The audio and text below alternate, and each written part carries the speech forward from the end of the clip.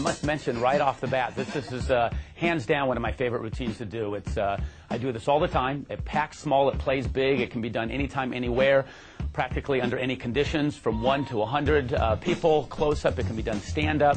Takes up minimum pocket space. It borrows an object. All you need is a little string. That's already included. You borrow the object.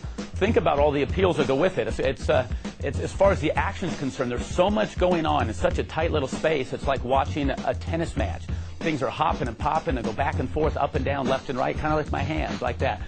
I hope you like this routine as much as I do, and it gives your cards a rest.